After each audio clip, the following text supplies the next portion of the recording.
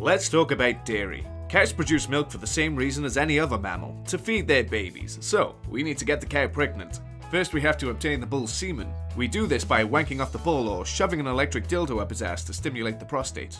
So basically he's placed some lubricant on the probe so that as it goes in the rectum it's not irritating. It's just to ease the placement of the probe. Now notice this penis is starting to protrude. What we want to do is always make sure we examine that penis. Then we gotta get it into the female. But don't worry, we're not done with the anal play just yet. We fist the cow right up to the shoulders. In, out, in, out. This helps us loosen the area and hold the cervix in place. Then we inject the semen into her. We call this artificial insemination, but you know, if we did this to a human, we might have to call it something else. But then again, the cow shit all over your arm, so who's really got it bad here? 9 months later, a little baby pops out, so we yeet them into a holding pen. Calves should be left with their mother for at least 12 hours and preferably 24. I mean, we're not monsters, but at the same time, we don't really want the baby drinking all the profits now, do we? The mother and the baby make loud calls to try to locate each other and can be heard from a mile away. It's a pain in the ass and it goes on for about a month, and some cows refuse to eat. It's like the cow is too stupid to realize that we'll be milking it by machine. They don't need their baby. Anyway, she'll be pregnant again within 2 months. Male calves don't produce milk, so the lucky ones will be raised for beef and the unlucky ones will be slaughtered almost immediately for cheap veal. Or, you know, actually we might confine them in a facility to become higher price veal. This process takes 5 to 7 months and we want that sweet soft meat. So we feed them an iron-poor diet so they become anemic and unable to move very much. His muscles will atrophy and at a few months old, he'll be slaughtered. You see, the veal industry is the milk industry. Now that's how you diversify. The females will be kept in a holding pen and we like to get bang for our buck so we don't give them much room to move around. At less than a week old, there are a few processes that need to take place. We use ear tags for identification, or you know, maybe we'll just make some notches or give a tattoo. We also need to disbud the calves. This is where their horn buds are removed to reduce risk of injury to stockmen. We do this with caustic soda to destroy the cells, or you know, maybe we'll just go with a hot iron. Some female calves are born with a supernumerary teat, which is basically a freak extra nipple. This isn't too much of a problem though, because we can just remove it with scissors or a blade. There's a belief that removing the cow's tails is more hygienic. It hasn't been proven at all, not even once. In fact, it's been disproven to tell the truth, but we still like to err on the side of caution in a lot of the world. It's down to our discretion whether we castrate the male calf.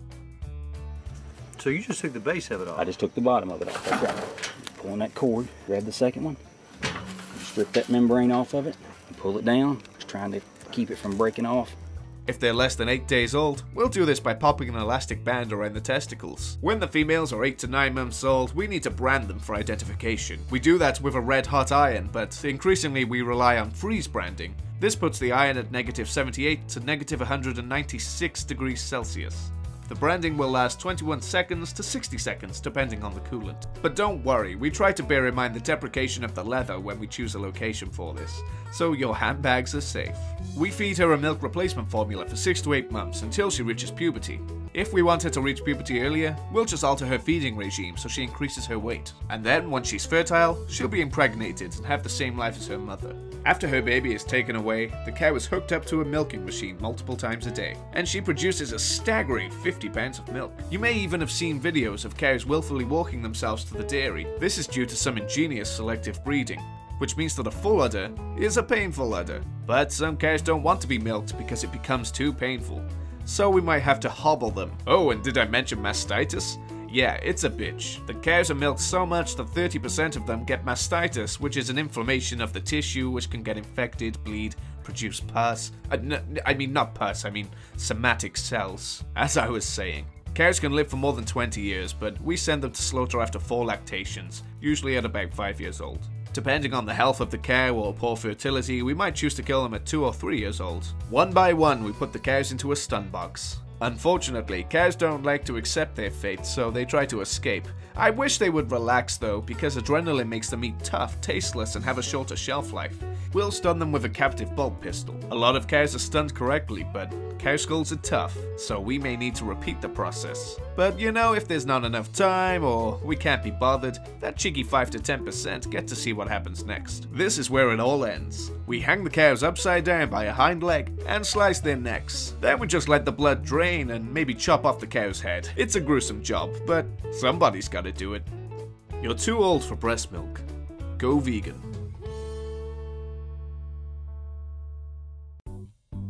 Help YouTube promote this video by liking, commenting, sharing and subscribing. I'll be talking about the health side of drinking cow's milk very soon, but in the meantime, why don't you try soy milk, almond milk, coconut milk, rice milk, hemp milk, oat milk, pea milk, peanut milk, cashew milk, hazelnut milk, spelt milk, pistachio milk, walnut milk, macadamia milk, flax milk, banana milk, quinoa milk, sesame seed milk, pecan milk, tiger nut milk, avocado milk.